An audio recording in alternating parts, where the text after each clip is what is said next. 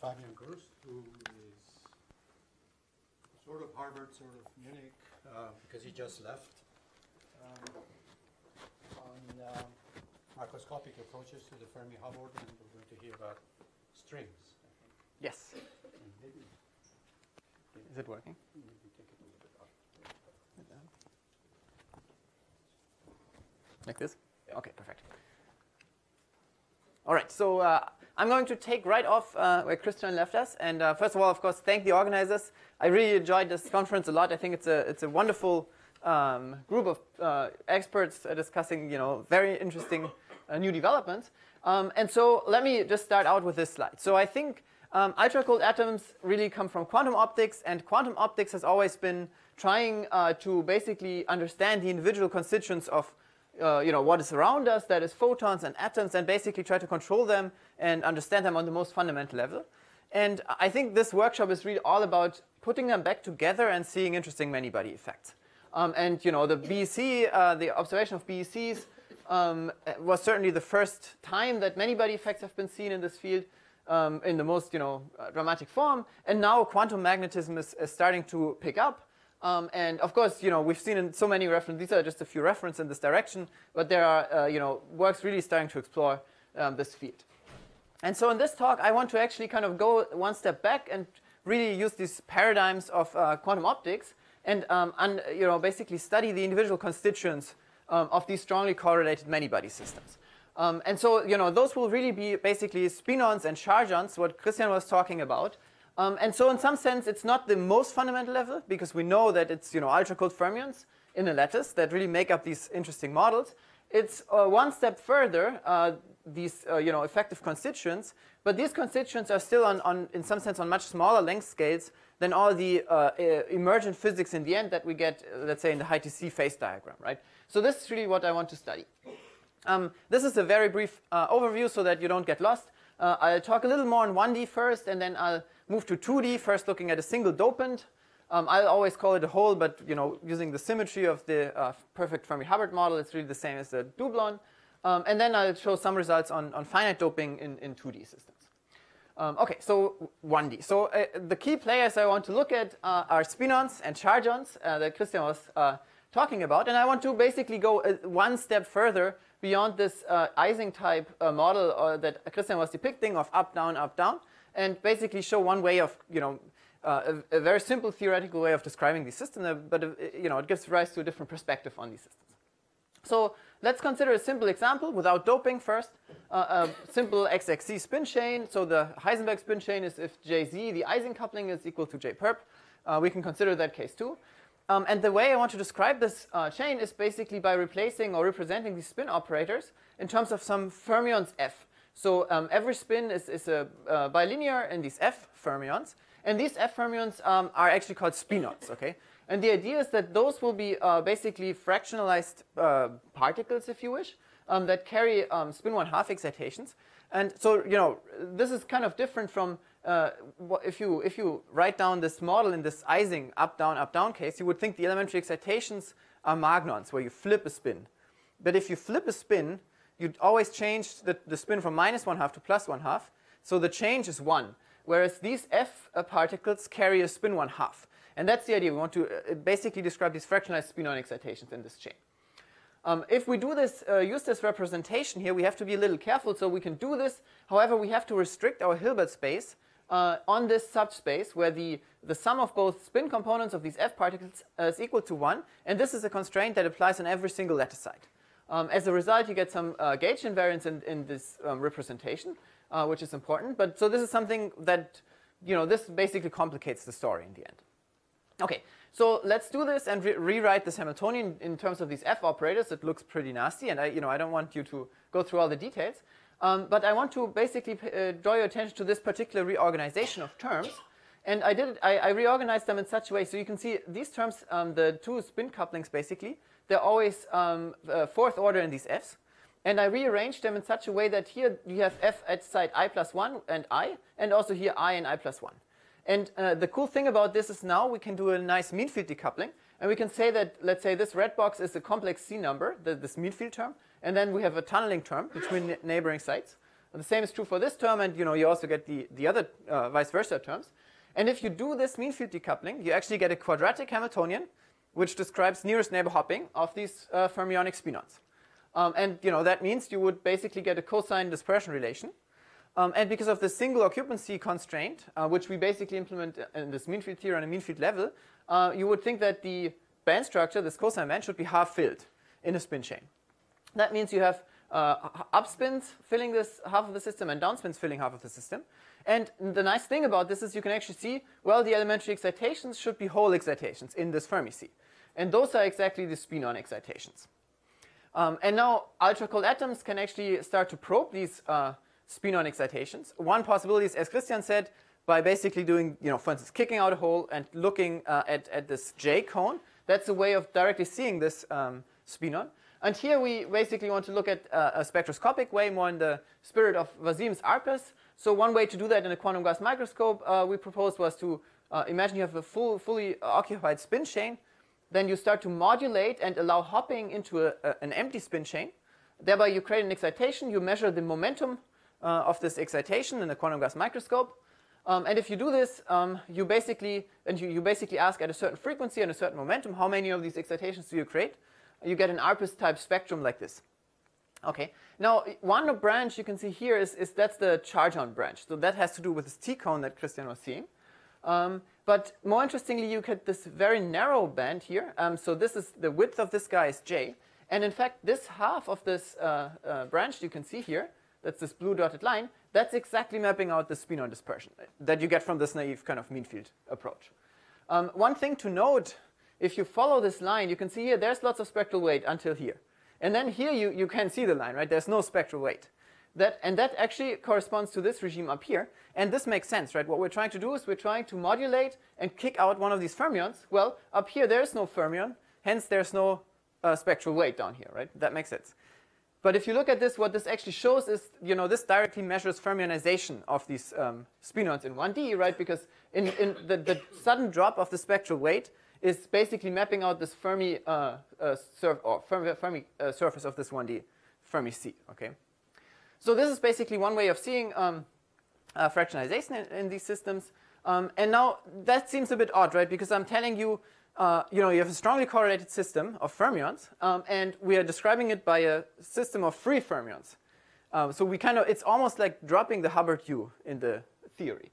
And in fact, this is, you can make this a very well-defined and precise mathematical statement by introducing a variational wave function. And all you have to do is you write down this Fermi sea wave function of independent up and down Fermi seas that we discussed. So this is the mean field theory. And then you do a Gutzwiller projection, which basically simply kills all the double occupied terms. And it turns out in 1D, for these 1D spin chains, in a Heisenberg model, this is an absolutely excellent variational wave function. It gets perfect variation energy, is extremely close to the actual ground state. Okay, so now of course the question is, can we do something similar in 2D? And you can do that. However, in this case, it turns out it's to get a similarly good wave function, you want to basically have a more complicated Hamiltonian for these up and down spinons. And what you want to add is first of all a staggered magnetic field. So the up fermions or the up spinons prefer to sit, let's say, on these A lattice sides. The down spinons would prefer to sit on the down lattice sides. You introduce the staggered magnetic field as a variational parameter. And you also introduce a staggered magnetic flux. So this is really like a Peierls phase, like in a synthetic gauge field that these spinons see. And then the idea is to tune both these parameters.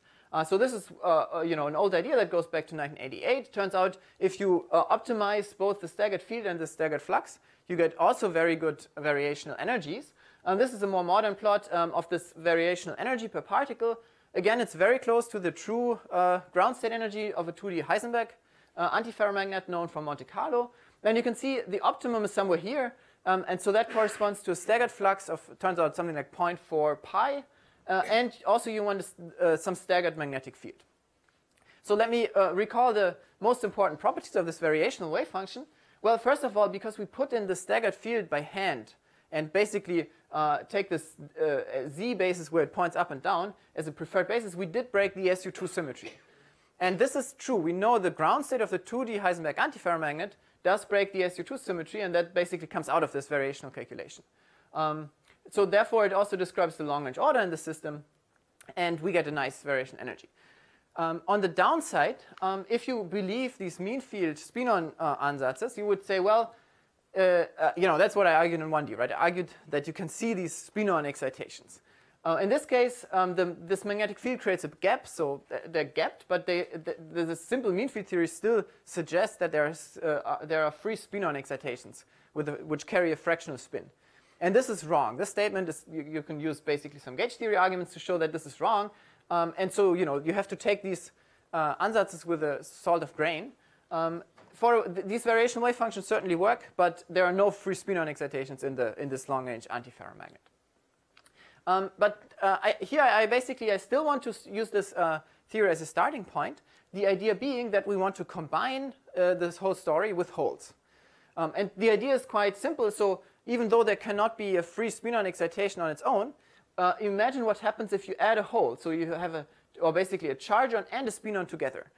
So this is totally allowed. You can have a charge-on which is basically bound to a spin-on. And the way to generalize these parton constructions is by writing the original fermions as a product of let's say, a bosonic charge-on and a fermionic spin-on as before. And then you also get a constraint like before and so on, but you can basically write down a theory for these partons now. And so those are really, in some sense, the analogs of quarks in a high TC cuprate. So writing this down is easy, but the key question we want to ask now is, those are the key questions that people ask in the high TC context since basically 30 years. Do free partons exist? So can I see a free charge-on or a free spin-on that carries a fractional quantum number at, let's say, finite doping? And if, let's say, at small doping, if they don't exist, then what binds these guys together? What is the fundamental microscopic binding mechanism between these charge-ons and the spin-ons? So in high TC cuprates, really the most promising regime to address this question, or where people believe that fractionalized partons may exist, is this, let's say, pseudogap or strange metal regime somewhere here. So in the antiferromagnet, we know these spin-ons are confined.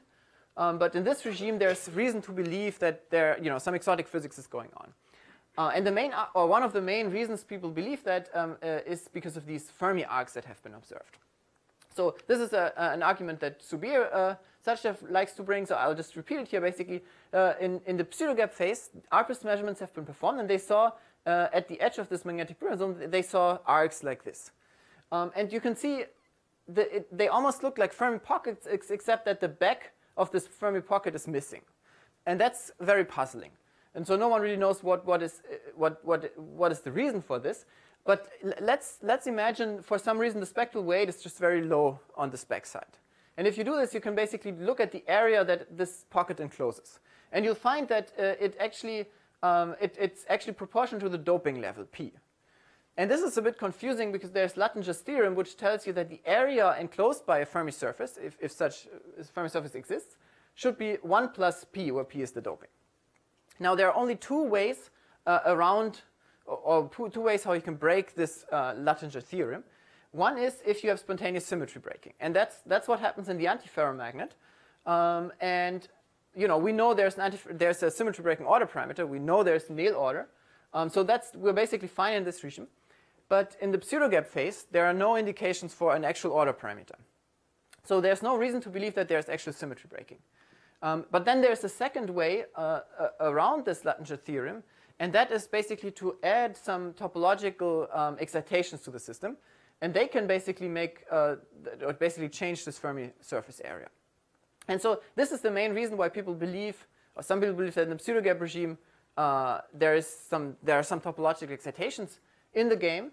And the way to understand them is really, so those topological excitations come from breaking up the spin-on into, the fermions into spin-ons and charge-ons.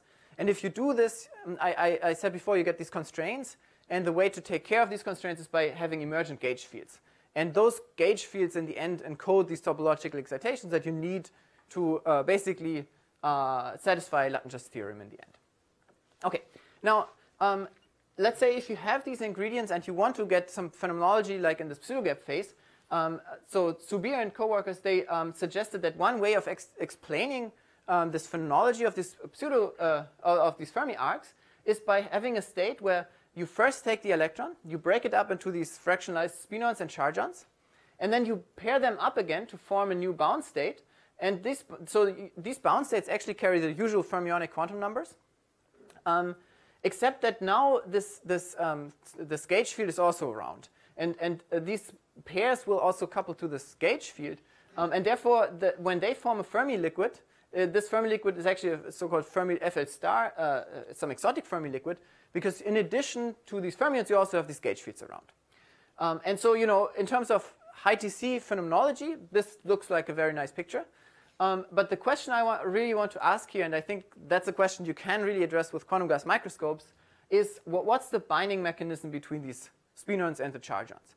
And even more, can we see individual spinons and chargons? And really the way to address this is by quantum gas microscopes. Okay, so now we're going to set out to try to see and understand the microscopics of this model a bit more. And so to do this, I want to basically look at a single hole in a 2D system and try to understand its microscopic properties. And of course, so let me start by recalling some of the properties of these magnetic polarons. So this is basically, Christian already showed us that you have a charge, and around the charge you basically modify the magnetic environment. So that's kind of a real space picture of these magnetic polarons. In the study of cuprates, people always came from a different perspective because they do spectroscopy mostly. So they care a lot about dispersion relations, say. And so the dispersion relation of these magnetic polarons is actually very interesting. It looks like this. So this is a particular cut through the Brillouin zone, basically going from here to here to here and then back here. And let me just summarize the key properties that are interesting. First of all, the dispersion minimum, that's here. That's at pi over 2, this red point. Second, you have a near degeneracy around this edge of this magnetic Brillouin zone. So around these red corners, you are almost degenerate, and you can see that by the fact that this energy is kind of very close to this energy. So that's this point compared to that point. And lastly, the bandwidth of this dispersion is given by, or it scales with J.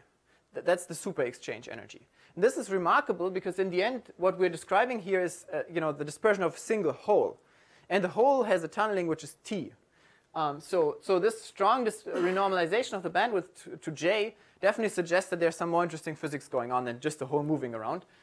Also, if you just take a free hole, you would think that the dispersion minimum is at maybe 0, 0 or pi. But here it's, so this is very non-trivial properties.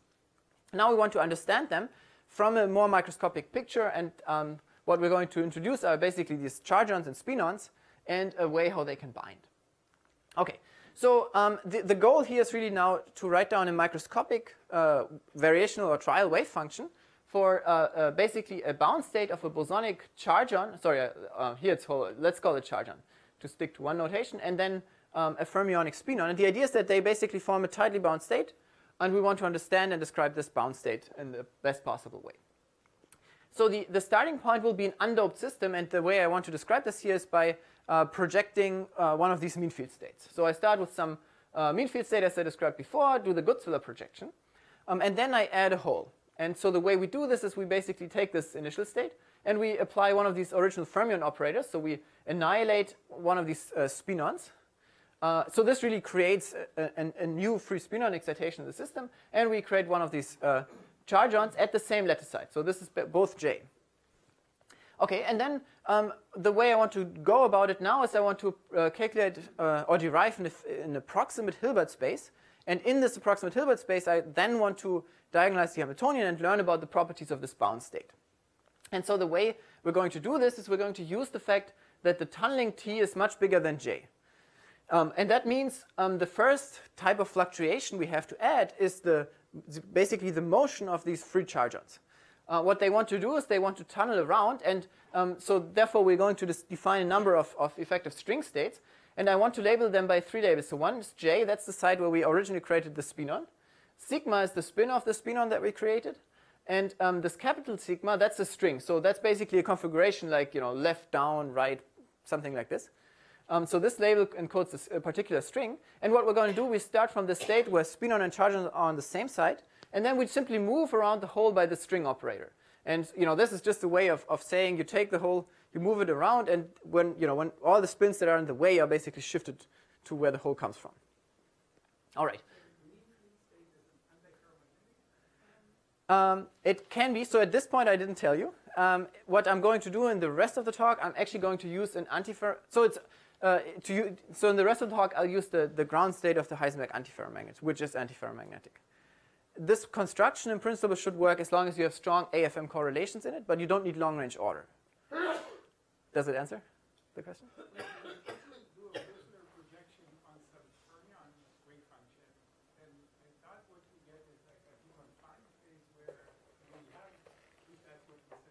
Right.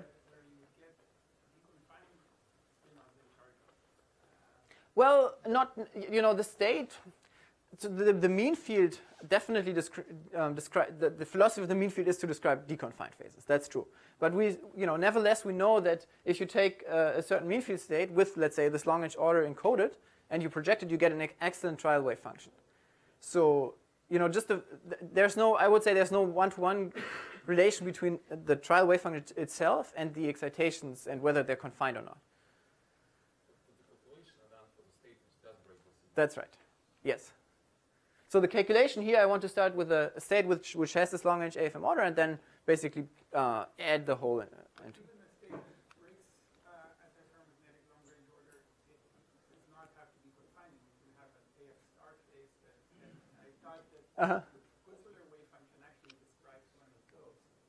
Right. So I mean, I think the most important thing to note here is really I just care about the local microscopic details of this bound state of the charge on the spinon, right? And so as long as this wave function locally describes your spins, I'm fine, right? The length scales I'm going to look at are like maybe 3, 4, 5 sites, and so at that point I don't really care about those long wavelength properties that you described.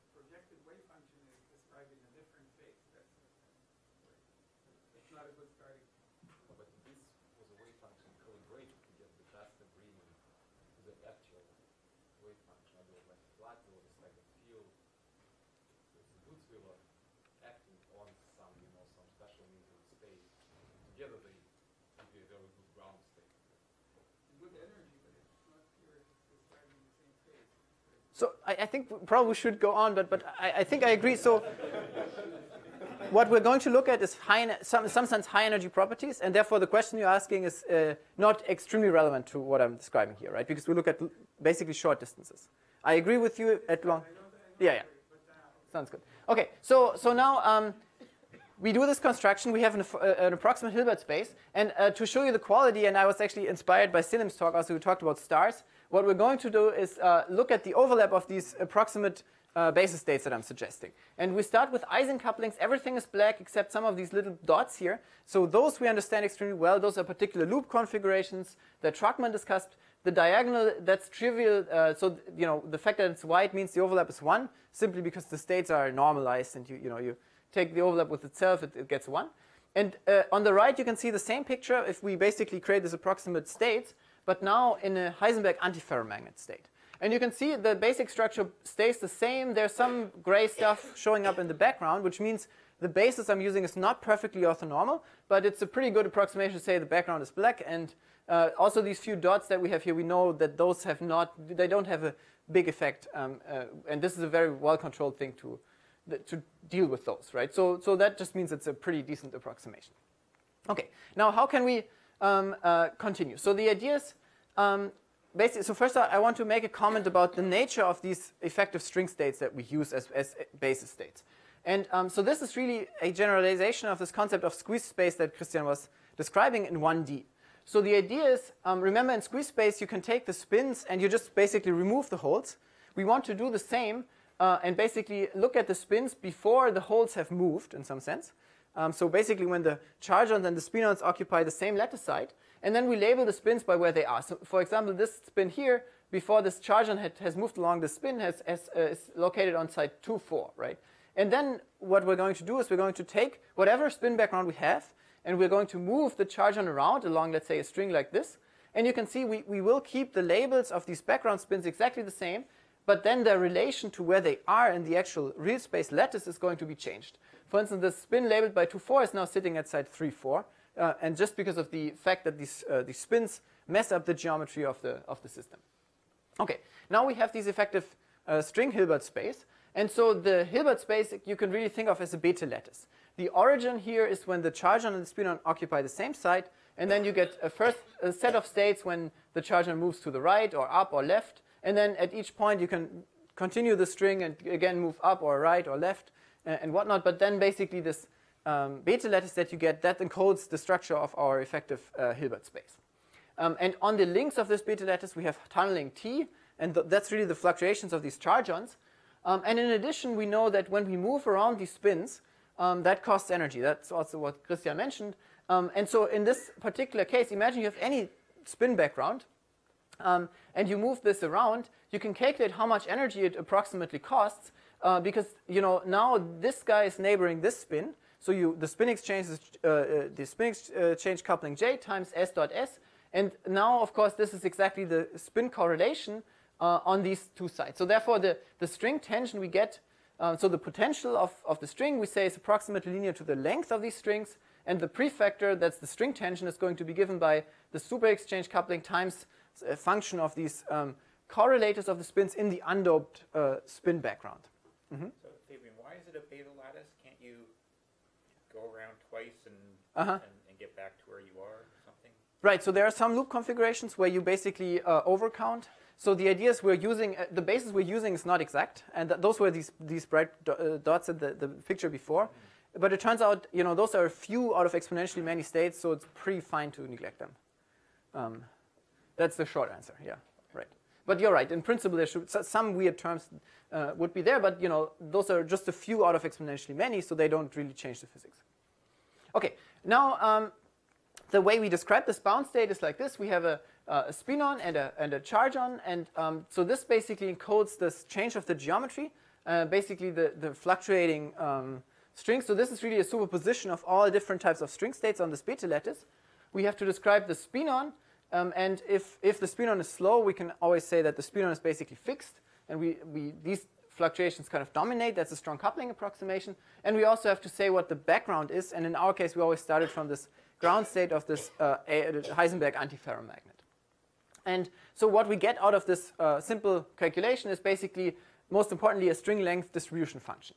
So basically this is the string length, and this is the probability to find a certain string length. And you can see this depends strongly on the ratio of tunneling over super exchange, right? If it's small, it's a very short string, and if it's large, you have a broad string. Okay, now we can make this a bit more formal and write this into a more honest, trial wave function. And the way we do this is we take the mean field state, we create one of these spinons at some site J spinon, then we Gutzwiller project it, and then we add these string terms here. Those are really the fluctuations of these chargons, according to the string length distribution that we showed before. So this is basically a lot in Anderson's RVB paradigm, except we can add this long-range antiferromagnetic order. And these fluctuating strings, in that sense, really go beyond this RVB paradigm, because you basically allow the charges and the spinons to have certain fluctuations. And then we take a superposition of all different spinon positions. That's the kind of center of mass of this bound state. And thereby we can also include the total momentum of these magnetic polarons.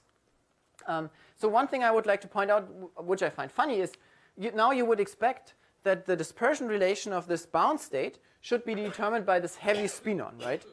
Because the charge fluctuations, they're fast, right? So they just wiggle around, but the center of mass motion should be determined by the dispersion of the spinon. And if you look at the dispersion relation of these spinons at the optimized flux for this Heisenberg antiferromagnet, this cut looks a lot like, qualitatively at least, a lot like the cut we saw before, how the actual magnetic polaron dispersion looks like. If you compare this to other fluxes like zero flux or pi flux, this is very different from this structure, right? So what we're going to do now is we're going to use this trial wave function, actually calculate the dispersion using Monte Carlo sampling, and you get these green dots basically. And the key take-home message is that the dispersion relation we get from this trial wave function indeed looks a lot like the dispersion of the known dispersion of these magnetic polarons. In particular, we get the minimum at pi over 2, pi over 2.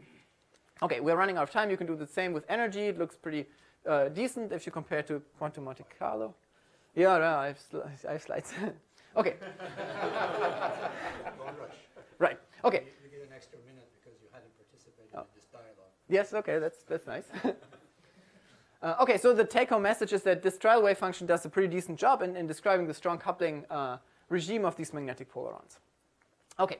So now, of course, we would like to test this, right? I mean, at this point, okay, I reproduced some of the known properties of these bound states. But we really want to see, are there direct signatures of these strings? And so the idea is the following. The whole philosophy of this trial wave function that we use is that we have a superposition of different string configurations. And that means to really see these strings, we have to look at individual snapshots. Because if you don't do that, and if you basically average over many snapshots, you always expect some liquid-like correlations, simply because you average over all different possible directions of these strings, and there are exponentially many possible orientations of these strings. Okay, and that's really the key motivation to look at single snapshots. So then the question is, what can we do?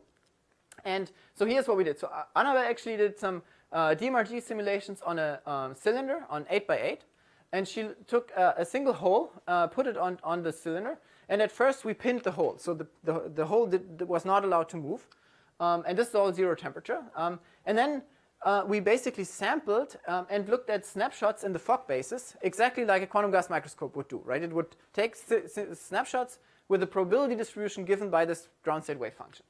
And then in these snapshots, we look at the difference to the perfect Niels state. And so, you know, sometimes next to this hole, there is a deviation from this perfect Niels pattern. And this we would label as a string. So when a deviation appears next to this hole, we call this a string. And now we analyze these string patterns and basically ask how likely are certain string lengths to show up. And so again, this is for the pinned hole, so it doesn't move. And indeed, most of the time, we get a 0-length string, and that means the hole is basically happily sitting in this pretty good antiferromagnetic background. Sometimes you also get 2 and 4 and 6 and so on. And the idea is simply, imagine you have the hole here and you have 2 spins and they're in a nice configuration. But now we know the super exchange exchanges those. And that means these 2 sides become red because, you know, both now deviate from the checkerboard pattern. And that's why the, you know, 2 and 4 and the even ones show up more often than the other ones. But, you know, there's some background noise. Okay. And now the question is, what happens if these holes can move around? So the idea is, again, we take the same snapshots for the pinned holes, and we're going to move, we take the hole and we artificially move it around in these snapshots, thereby basically generating a second bunch of snapshots. And, you know, let's call them fake snapshots, okay? And the way we're going to move around the hole is basically moving it in random directions, but according to the string length probability distribution that we calculated before from this analytic theory. If we do this, we get different results for these string counts. For tunneling is 3J or 0.9J, and you can see it always broadens dramatically, so these longer strings are much more likely to show up. It also depends on T over J. And the most important comparison, of course, now is with the actual DMRG. So now we basically do the same DMRG simulations, but with a mobile hole, which is actually moving, generate the true snapshots, and then basically again look for the string patterns. And you can see these simple fake pictures from before describe very well where the actual DMRG data lands. And this is a pretty nice signature, I would say, for something like short-range hidden string order in these models. And we can really describe them by this geometric paradigm of just moving around this background spin state according to this string length distribution that we calculate. Okay, if on the other hand you look at 3-point correlation functions like Christian did, indeed, so this is a 0 temperature calculation, basically looking at these local nearest neighbor or diagonal correlations as a function of distance. And you can see if you go further away from the charge, you recover the background. And the way this looks is like this expected universal liquid-like behavior, right? So here it's very hard to directly see the strings, but the strings are a way of actually describing how this behavior looks like. Okay, so now of course there are the experiments. One is the experiment by Christian that you just saw before, so I can actually be quick. Here I'm just pointing out these diagonal correlations directly next to the charge go negative. And a simple way of understanding this is actually, again, from this geometric paradigm. So imagine you have a hole that didn't move yet, and you look at these two spins. So they have a nearest neighbor spin correlator, C1, which is strongly negative. And now we move the hole around. We create this string. We look at this diagonal correlator. This is still the same C1 of the background that is strongly negative. And that's exactly, in the end, what gives rise to the strong negative anticorrelations. And in Markus Greiner's experiment, and Christy is going to talk about it in the next talk, they measured this as a function of doping. So now not fully spin resolved, but as a function of doping. And again, you can see that these diagonal correlators at large doping, they change sign and go negative. And the understanding from the string approach is exactly the same. And in fact, if you look at the solid green line here, that's basically the string theory. And it predicts even quantitatively correctly at this finite temperature where exactly these next nearest neighbor correlations change sign. So one thing we did here is also we compared to a RVB pi flux ansatz. So that's this dashed line. You can see that also describes this situation fairly well. So the key thing here is that this pi flux theory is basically not having any strings in there, right? So that's a more conventional ansatz if you wish. So now, seeing this, one might ask the question, what is it then? Is it, this kind of hidden order that we kind of discussed? Or is it more this Anderson type RVB state? And one thing in this direction we did is, so Annabelle also did this. She applied machine learning codes to the experimental data in Marcus's group. And what we did is we basically trained a network to distinguish between these two theories. And then we take the experimental data and sort it into the two different categories. And basically ask, does the experimental data look more like one theory or like the other theory? And you can see in let's say, something between 60 and 80 or 70% of the cases, these experimental data actually goes to this string type of theory up to something like 15% doping. And at something like 15% doping, let's say, it changes or you can't really distinguish them that well anymore. And so this suggests that indeed, at least at small doping, this idea of these short-range hidden string orders is actually a good one. Okay, a second possible future direction is to use analogies with lattice gauge theories. There is also a proposal how you can implement lattice gauge theories and study basically these lattice gauge theories using ultra-cold atoms. And so the reason I'm showing this is just to show you that I think ultra-cold atoms are exploring a completely new regime. And so this is the last slide. The idea is, if you look at this, this is, let's say, the temporal resolution that your experiment has. This is the spatial resolution of the experiments. Then solid state really works here. There's always, you always basically measure over long times. That means all the probes like STM or ARPAS are frequency resolved.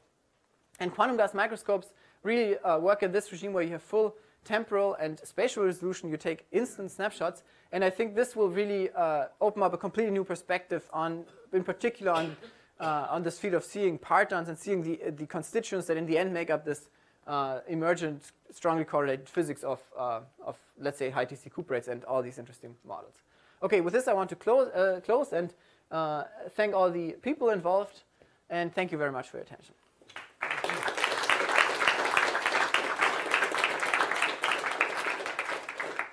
There is time just barely for a few questions, but otherwise I would say you can corner Fabian during lunch. Strongly.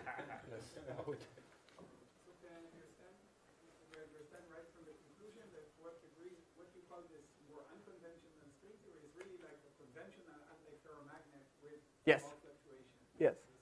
That fits better than the unconventional state, which is the Yes. spin-liquid state. Yes. Yes. Yes. Yes. Yeah. Sorry for that. Yes. Okay. Mm-hmm. Other questions? Ah, there. Do you agree that the dynamics in this case would be highly non-trivial because the presence of this bound state probably will prevent thermalization? So in some sense, you are presenting results from the spectrum, but when you're questioning about thermal dynamics in the future, this will be highly non-ergodic, particularly these bound states results in oscillations at a frequency which is comparable to the bound state itself. Any ideas about it? Well, so dynamics would certainly be interesting. I agree that if you, for instance, take a charge and let it go, it should oscillate for some while.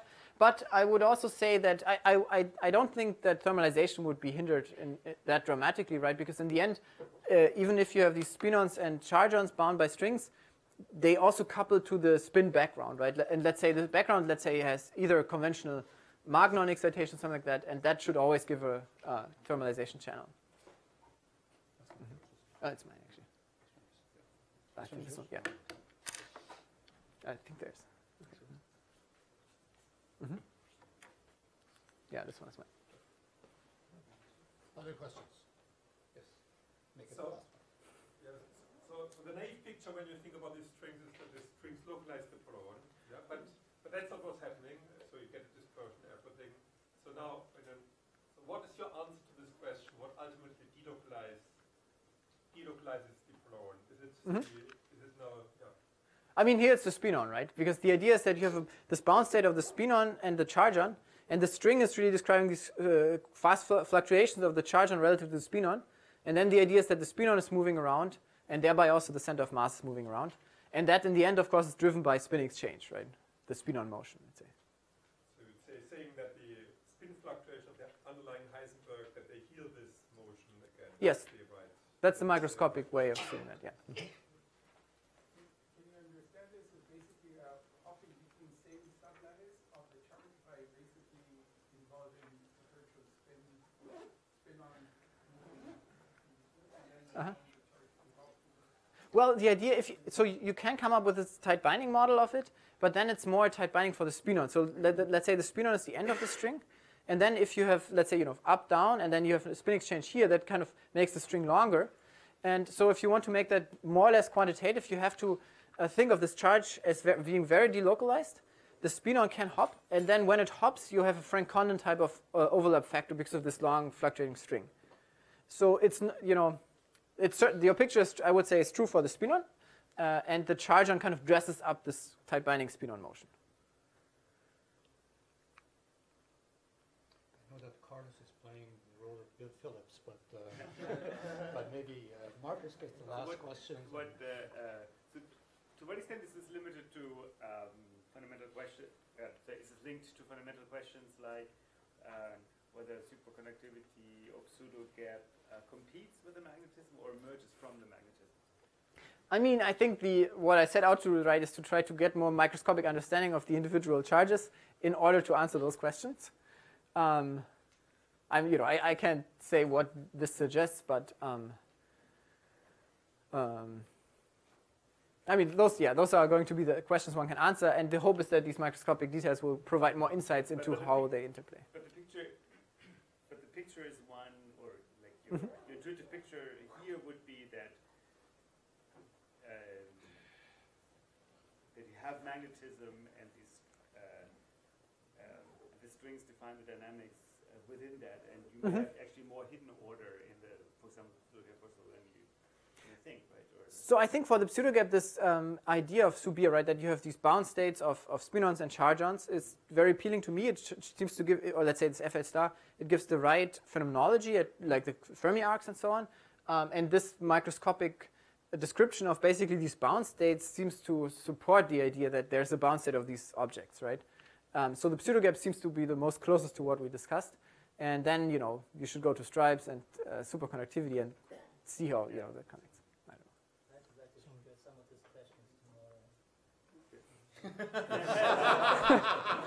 So we're going to get all of the answers tomorrow.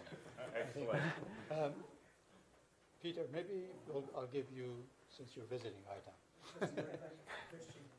What differences would there be if you had a full fermionic model to start with rather than a spin model? I mean, the paradigms that we use should apply here, in the sense that, I mean, so if you, I think Christy will also talk a bit about this, right? So at least if the Hubbard U is large, you would think that the main difference of the actual fermionic nature of these things will be that you have these double hole fluctuations. They wouldn't change these pictures qualitatively. And then, of course, I think the next most important thing is that I didn't really, I looked at single bound states here of one, charge on one spinon, and as soon as you have more of them, their fermionic nature becomes important. And then, it's really more than just a spin model. And yeah. So, join me in thanking Fabian and all of the other speakers.